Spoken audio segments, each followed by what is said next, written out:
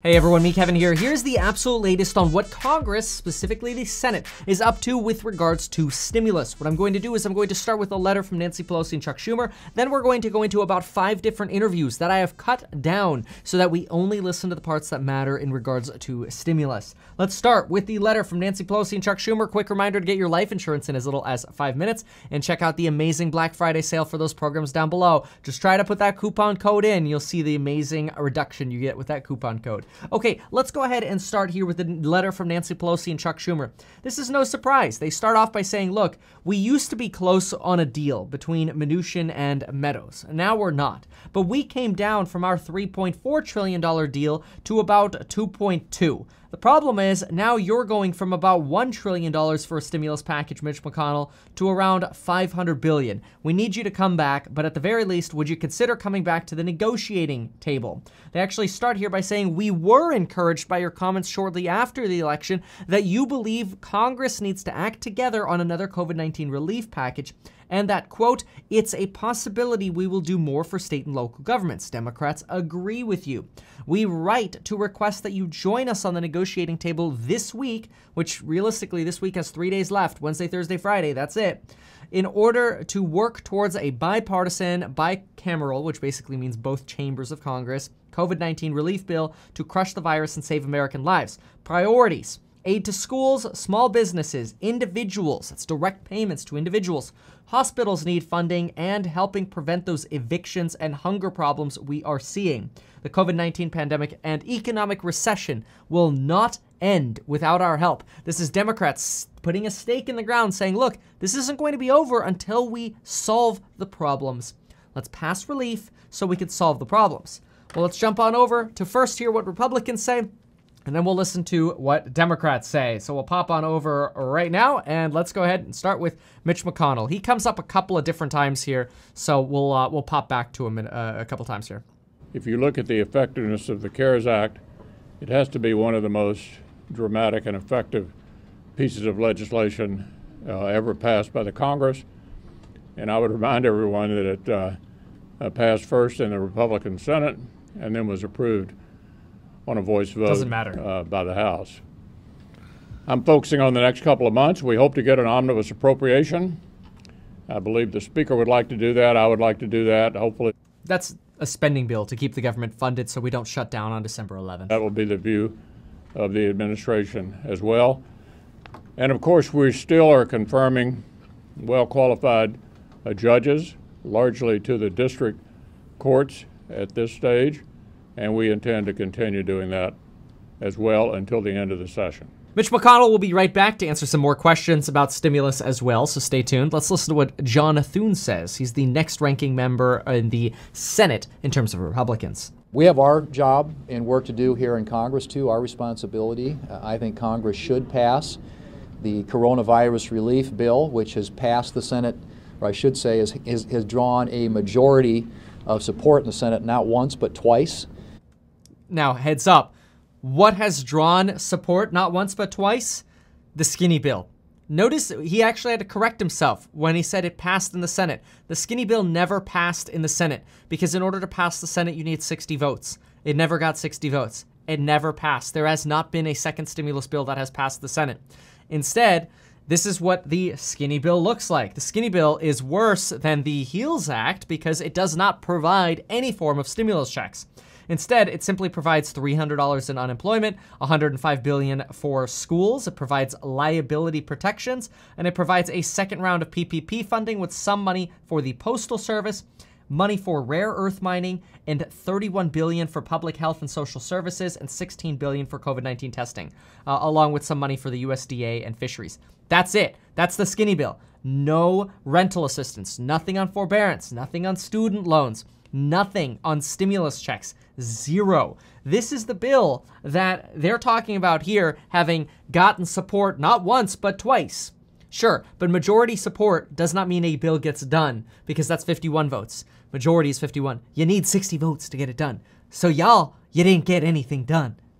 It is a targeted bill. It's a fiscally responsible bill. It deals with schools. It deals with health care. It deals with the PPP program, which benefits small businesses all across the country. And it could become law. The House Democrats and the Democrats here in the Senate, for that matter, seem insistent on clinging to this multi-trillion-dollar liberal wish list that they've put out there, even as their majority, the Democrat majority in the House, continues to shrink by the day. If nothing else, I think the American people are sending a message that they want a fiscally responsible approach to this challenge, one that targets the assistance where it's needed the most and provides much-needed relief to the American people.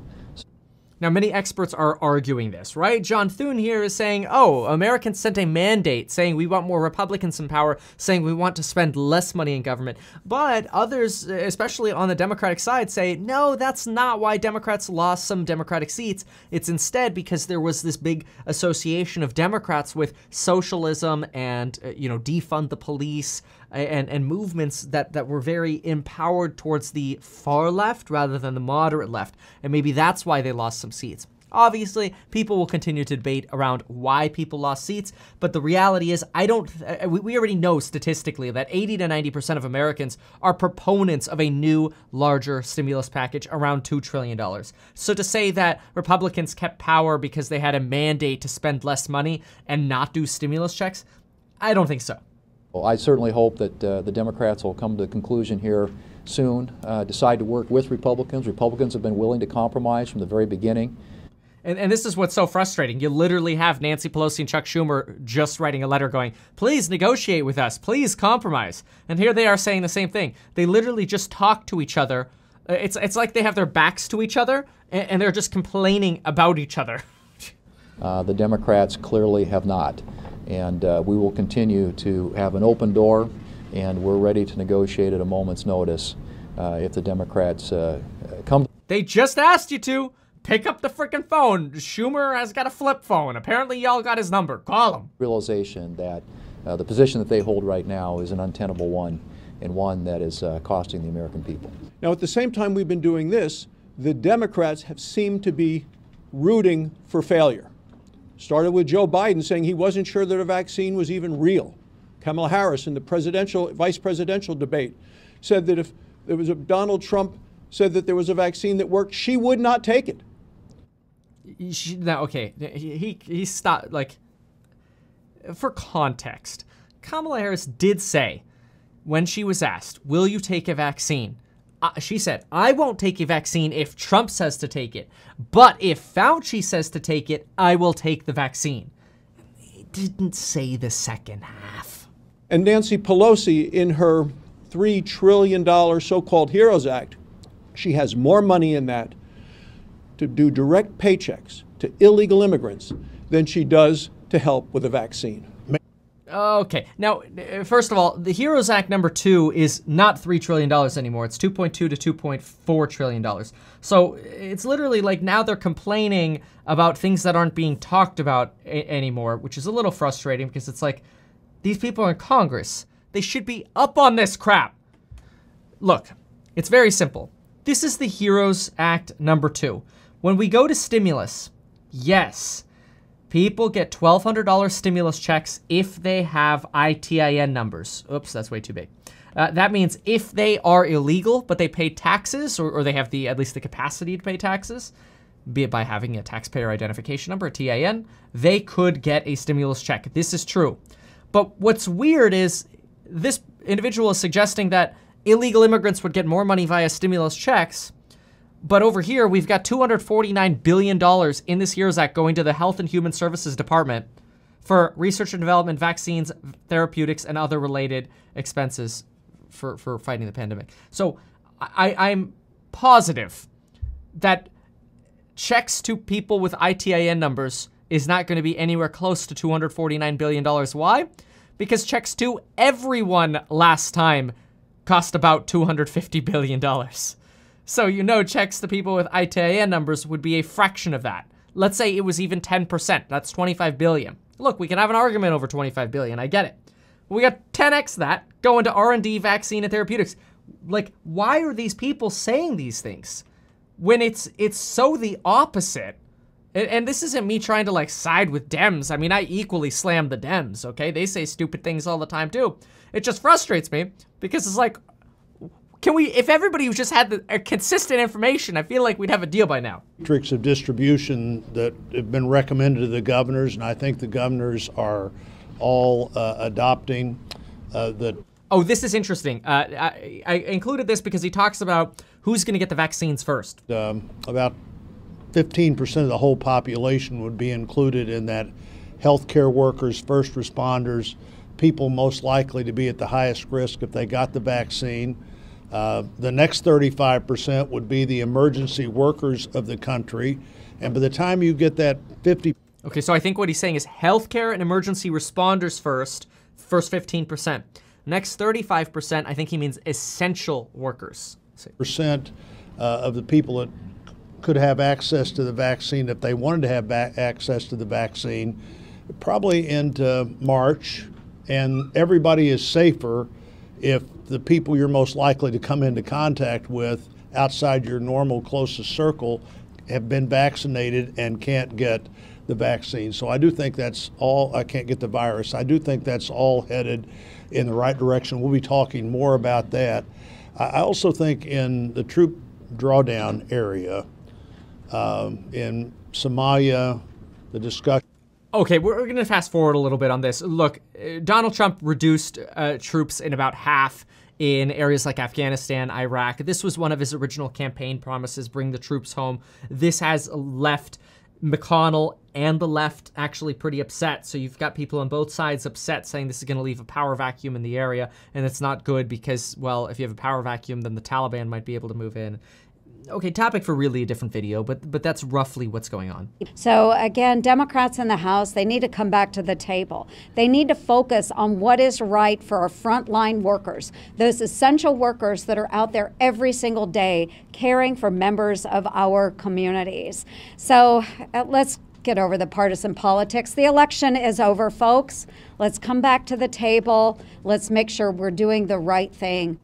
And this, maybe I just don't understand Congress, but when they say, let's go back to the negotiating table, Nancy Pelosi just wrote a letter and said, come back to the negotiating table. Why don't you walk over there? Go away from the mic and walk over there. For our constituents, those essential workers, and celebrating the fact now we have a vaccine, let's keep our economy strong and protect those essential workers. And remember, the fact that we have this vaccine now, a lot of folks are saying, hey, this is actually really good for stimulus because it shortens the amount of time that we actually need stimulus for, rather than thinking, oh my gosh, we might need this for another year. Maybe we only need it for another 6 months. We as legislators need to build on our CARES Act success by passing the next round of assistance. By the way, these are all Republicans so far. Like, literally every single one of them is like, yeah, we need to do more COVID relief. Like, they're all saying we need to do the stimulus. But they just talk is cheap, I guess. Small business assistance is especially important as we see hundreds of thousands of businesses having permanently closed on account of this pandemic. They require additional help. I've been talking about this for months. I'll continue to talk about this. Fortunately, a variant of the legislation I put forward with Senator Bennett is part of the Republican Senate relief package, as is additional essentials like school funding. So. Look, I understand some of my colleagues on the far left have other priorities. They may be a bit in tension with our more targeted relief bill. They may have additional sort of wish list priorities that they want to tack onto this. This is not a time for putting forward your ideological initiatives. If there's one thing that I think we learned in the recent elections, it's been the rejection of this far left impulse of the National Democratic Party. So hopefully. Which I will say, let's just hop on over to the HEROES Act one more time here really quick. Let's just quickly try to identify some of the far left stuff, okay? Look, Republicans paint food aid as far left. I disagree with that. Rural aid, I don't think you can really call rural aid far left. Homeowner assistance, rental assistance, state and local. Look, this half, right? Half of this, okay, the left has really been pushing for more than what they need so they can pre-fund expenses. Okay, maybe. NOAA getting money here, climate change, better work for National Oceanic Atmospheric Administration. Yeah, you kind of wonder, like, why is $400 million in there for NOAA? And look, maybe I'm missing something, okay? Maybe they need some more COVID funding. But, then you got $620 million here for federal prisons. Violence Against Women's Act. Some of these things don't exactly spell out COVID relief. And again, I'm all for like better quality prisons and you know, hey, no violence against women. Like, don't get me wrong, I'm all for that. I'm just wondering, what is okay, all right, this one I wrote it. Here, see, it says $2.9 billion to the National Science Foundation, and it says research around coronavirus. But then again, you also wonder, like, $2.9 billion, like, do we need to know more about the coronavirus, or do we need to know more about just getting the vaccine at this point? I don't know. Maybe I'm missing something. Maybe that's going to help us reduce future pandemics, right? Maybe they're just misconveying this bill. You know, what else do we have here? Second chance grants of $250 million for ex-prisoners. Not sure what that has to do with COVID. Okay. Treasury oversight, $35 million. Elections, $3.6 billion for elections. Well, we could cut that out. The election's over. Jeez. National Archives here get $92 million. General Services Administration, the GSA, $1 billion for new technology, new computers and stuff for the GSA. $20 million for the parks, $45 million for Fish and Wildlife, $900 million for Bureau of Indian Affairs. And again, don't get me wrong, I'm all for Indian Health Services, $2.3 billion, or $135 million for the Endowment for the Arts and Endowment for the Humanities, another $135 million. Yeah, but you know, you're gonna piss off some Republicans if you put all this stuff in here. Like, at least make the title say, like, for COVID. You know, prison grants because of COVID. Like, some of the things, like, I get it. And look, I'm a big fan of money for education, right? You know, big fan of anything related to the food assistance, the money that we need, right? The FAA needs help. Amtrak needs help. Come on, these are no-brainers. Broadband, both sides are on board with that. I get that, the broadband money. Obviously, the stimulus checks, the small business money, the EIDL, the student loans. This is good. The Main Street lending. Like, these are things that are great. But yeah, they're definitely, I mean, if we add all this stuff up here, you know, they're somewhere around, I don't know, maybe $50 to $100 billion in here of stuff where it's like, okay, like, where's this all going to? Now, these are a lot of smaller line items over the scope of like a $2.4 trillion bill, right? 50 billion here or there in a negotiation, it's not going to make that much of a difference. But this is what Republicans are using to argue that Democrats want a big liberal wish list. Even though monetarily it's not like huge, the stuff is in there, right? It's the what do they say? It's the small leaks that sink great ships, or is it small strokes fell great oaks? I don't know, but I think y'all know what I mean. And I think that's what Republicans are picking up on, is like, well, why the F is this in here? Let's keep going. We can agree that there's much to like in this Senate bill and move on it in coming days. And Democrats do not agree that there's much to like on that particular bill, mostly because the skinny bill also includes very, very stringent liability protections, which Democrats are very, very anti. Is your pessimism on COVID relief based on actual conversations you've had with Democrats, or simply on their public statements? And then secondly, it seems like you are going to take the lead back from Secretary Mnuchin. Are you going to now talk to Speaker Pelosi, and does President-elect Biden have a role in shaping it during the lame duck? Well, first, I'm based on what I'm seeing publicly, because we've had no private discussions about this. And it looks to me like the Speaker, the Democratic leader of the Senate, and former Vice President Biden all have the view that $2.5 trillion or nothing. I share the view of my colleagues that have been expressed here, is that a more narrowly targeted proposal, such as we laid out in September and October here in the Senate, deals with the actual problem. As some of you may or may not have noticed, revenues at the state level are basically up almost everywhere. And they continue to insist, apparently, on almost $1 trillion for state and local government. That has nothing to do with solving this problem. Old information here, right? Original HEROES Act wanted close to $1 trillion for state and local governments. The current HEROES Act only wants $417 billion. So to sum it up, I'm open to a targeted bill, roughly of the amount that we recommended, $500 billion, which is not nothing. Okay, $500 billion means This is unfortunate. Just a few days ago, it looked like they were targeting potentially the HEALS Act, which was around $1 to $1.1 trillion, because he said a limit of somewhere around $1 to $1.1 trillion. Now he's backtracking again to $500 billion, which basically bye-bye stimulus checks. Narrowly targeted at schools, at healthcare providers, at PPP, and of course liability reform to keep America from being engaged in an epidemic of lawsuits on the heels of the pandemic. Very open to that. But I've seen no evidence yet, as several of my colleagues have suggested, that they're open to it. Lindsey Graham ought to call. All right, so that was Republicans. Here's what Chuck Schumer says. Be calling Senator McConnell and telling him to stop blocking COVID relief for small businesses, working families, state and local governments, hospitals, you name it. After the election, Americans expect us to put aside our partisan differences and do the job they sent us to do. So how does This was recorded today, by the way. Republicans respond? Instead of working to pull the country back together so that we can fight our common enemy, COVID-19, Senate Republicans continue to push debunked conspiracy theories, denying reality, poisoning the well of our democracy. People have been hearing for months now from Democrats and Republicans that it's their priority to get a COVID deal done, that it's the top priority. We're going to get it done. We're going to get it done. Leader McConnell just a few minutes ago told all of us reporters that he still has not had a single private conversation with Speaker Pelosi about a negotiation. What do you say to people who see this as a complete... This is a great question, by the way. The reporter's saying, in case you didn't catch it, basically, the reporter's like, y'all keep saying you want to do stimulus, that it's a high priority. Mitch McConnell just said, y'all haven't even talking. What's going on? It's Leader McConnell. I have asked Leader McConnell 3 times, and on the floor yesterday and today, to sit down and negotiate with us.